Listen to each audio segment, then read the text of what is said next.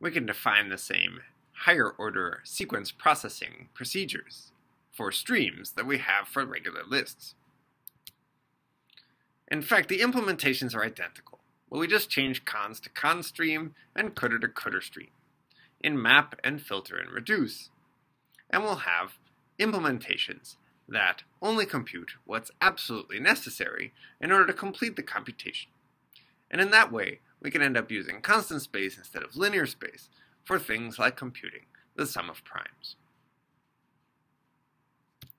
So the implementation really is that simple. I create a little space and I add the word stream everywhere.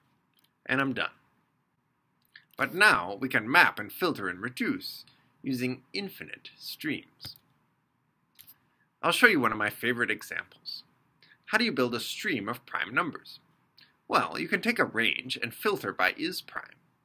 But there's a simpler way.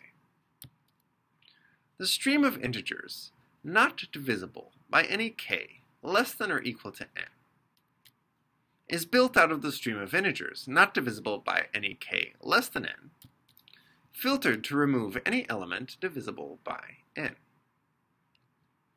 And this recurrence is called the sieve of Eratosthenes. It will allow us to build a stream of primes just using filter stream and making sure that we remove the multiples of each element for every prime that we find. So we start out with all integers, and the first one is prime, and then we filter out any multiples of that one before discovering the second prime. And then we filter out all the multiples of that one and find the third prime. Filter out all the multiples of that one, find the fourth prime is 7, etc. And this will give me a sequence of all primes infinitely. But of course we'll only compute the part that we actually want to view. So here are map, filter, and reduce defined in terms of streams. Just like the implementation with lists, but we've added the word stream here and there. This sieve that I've described takes in a stream S that's already been filtered by all of the prime numbers less than the car of S. So all I need to do now is constream, starting with the car of S, and followed by the result of filtering using a function that makes sure that for everything following, none of them are a multiple of the car of S, which can be determined just by computing the remainder of dividing x by the car of S and checking to see if it's 0.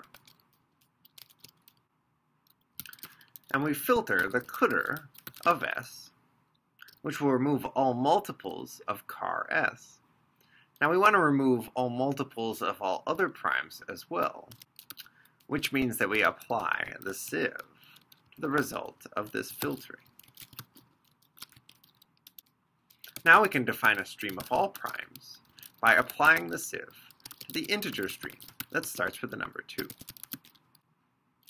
What is primes? It's a stream that starts with the number 2, but if I get the prefix of primes for the first 10, then I'll see 10 different prime numbers. Or I could compute 20 different prime numbers if I want, and it all happens quite fast indeed.